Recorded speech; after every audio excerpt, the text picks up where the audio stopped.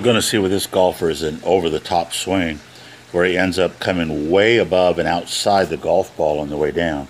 I'm going to draw another line in here showing you the line of the golf ball target, which would be parallel to his feet, which is somewhere on that line right there. Notice that's parallel or close to parallel to his toe line. You're going to see what happens is as he takes the club back, he gets way above the plane, and then he takes the club way outside that red line.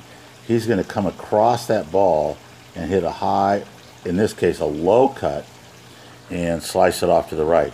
We've got to get him to drop that club from here back down under the line so he can swing from the inside to the outside.